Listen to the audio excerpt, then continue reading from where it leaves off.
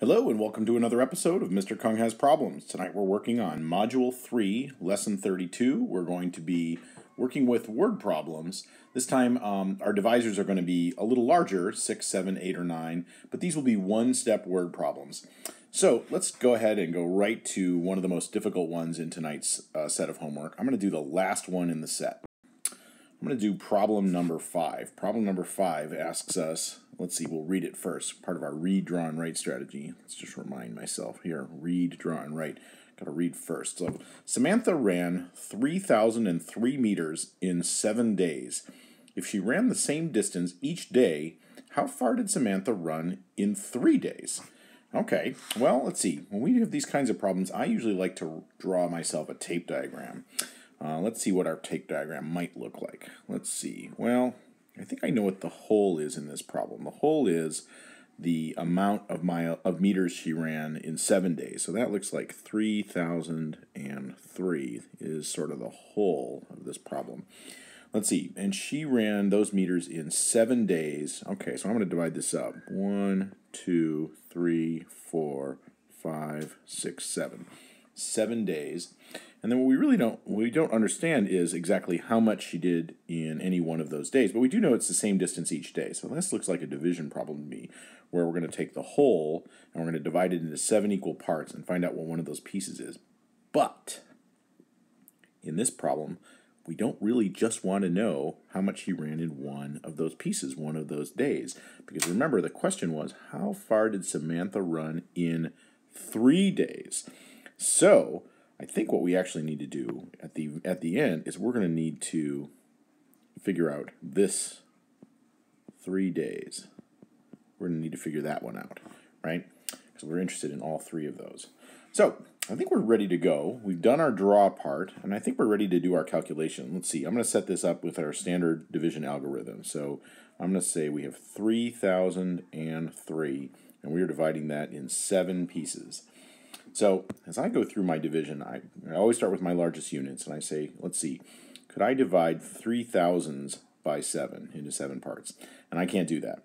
So effectively, I'm going to combine those 3,000s. I'm going to turn them into 30 hundreds. We don't have any other hundreds, so let's reconsider this as a problem in hundreds. If we had 30 hundreds and we divided by 7, how many could we get out of that in each of those 7 groups? Well, we could get 4 groups. 4 hundreds times 7 would be 28 hundreds. And we can do that subtraction. So let's see, 30 hundreds minus 28 hundreds would be 2 hundreds. And we're going to bring down our next unit. Our next unit is 0 tens. So now, really, if we look at this, we have, well, we used to think of this as 200s, but we can now think of it as 20 tens, right? Let's see, how many tens would we multiply times 7 and still fit in that 20? Let's see, 7, 14, 21 is too much, so I think we're going to only be able to fit 2 tens. So 2 tens times 7 is 14 tens.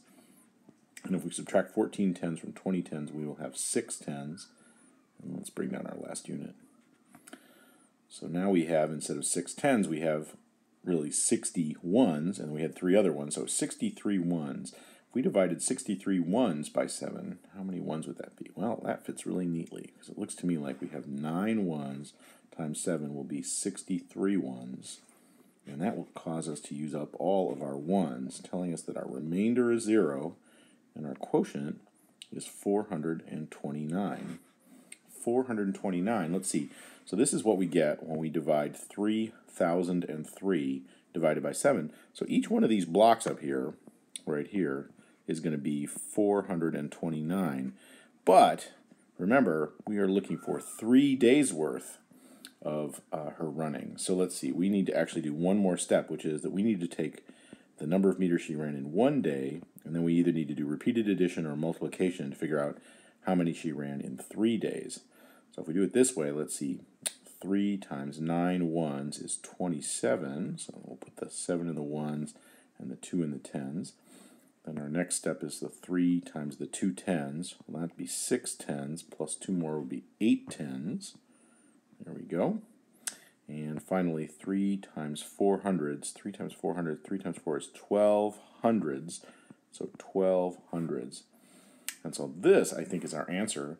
But we have to do our last piece, which is our write strategy, which would be to write a sentence. And I think our sentence would be something like this. Samantha ran 1,287 meters in 3 days.